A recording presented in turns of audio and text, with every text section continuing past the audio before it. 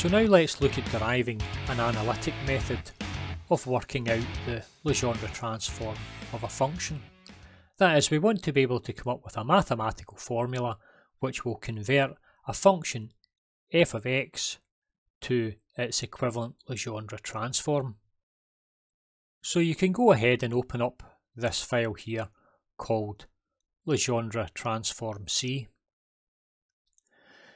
Now this allows us to work out the Legendre transforms using this graphical calculator. So for example, we've got our f of x equals x squared, so that's the one in black here, and the one in blue is the equivalent Legendre transform. So if we were to change this function to say x to the power of 4, then it's going to give us the equivalent Legendre transform, which again is in blue here. So this gives us a method of actually comparing the original function to the new Legendre transform function, and that's going to be handy whenever we go and do some examples.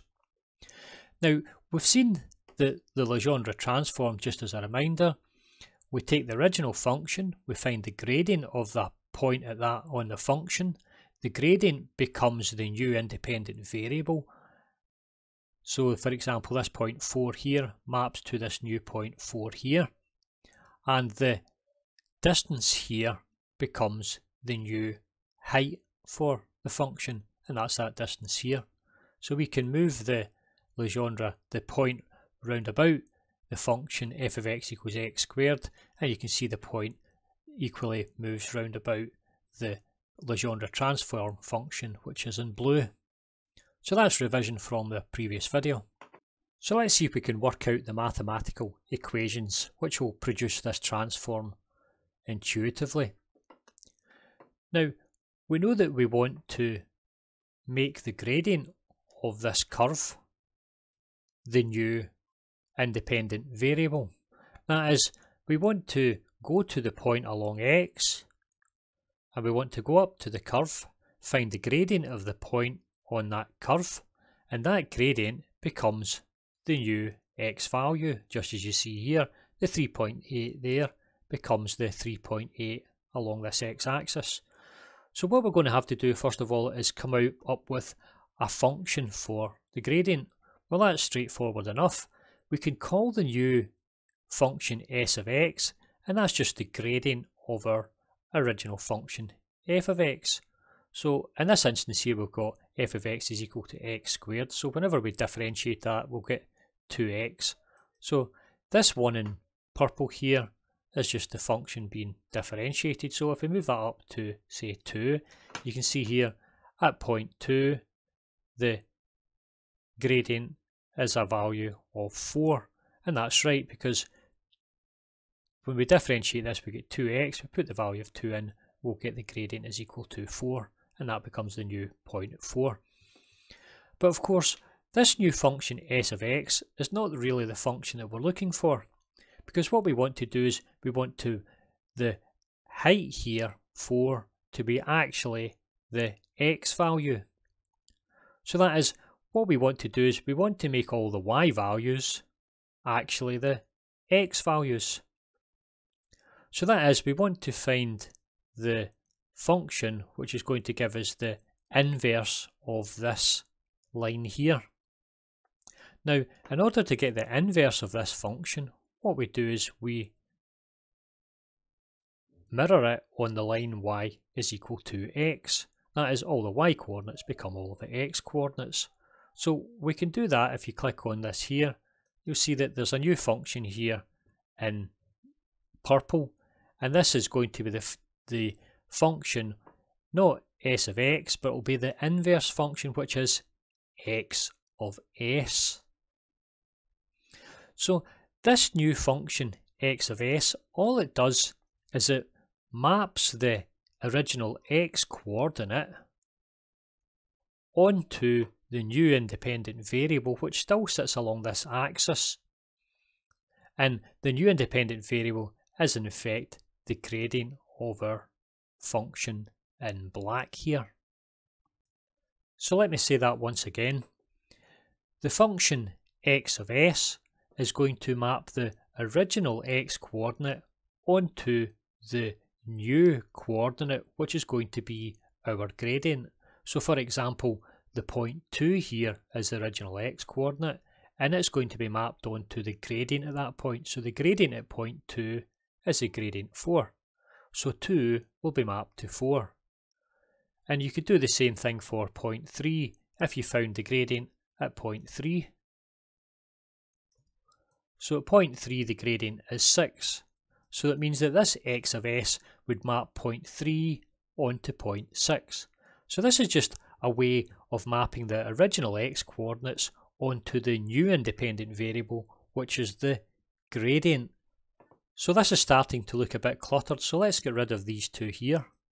So we've worked out half of our problem. We've worked out the x coordinate of our Legendre transform. That is how to map the gradient of our original function onto this axis. Now what we want to do is work out how to find the height of the Legendre transform. Now we know the height here is nothing other than the y-intercept for the tangent of our original curve. So I'll bring this down a bit so you can see it's a bit better. So we're trying to find this distance here. But of course we're going to find the distance, but we want to actually make the distance a positive value. So let's add in a couple of extra lines here. So we have a line here to there and this extra line here. Now we're interested in this distance. Now this distance here is nothing other than this full distance here minus this part here. So if we can find out the whole distance, full distance here, and if we subtract off this distance, we'll be given this distance here, which is going to be the height of our Legendre transform. So we want to find this distance here. Now we could call this distance, if you like, g. And we know that g is going to equal this full distance here minus this distance. Now the full distance here is simply going to be the gradient of this line times this distance. So that is, we get the gradient, we multiply it by the distance here, and we're going to have this length here. So let's say we call the distance this gradient s, then the full length of this line here is just going to be s times this distance x. Now this height here, well, that height there is nothing other than the f of x. So it means that this distance here, g, is going to be equal to our s times x minus the f of x. So before we forget all that, let's go and write it down, and then we'll come back to this graph here. So our original function f of x is the function we wish to Legendre transform.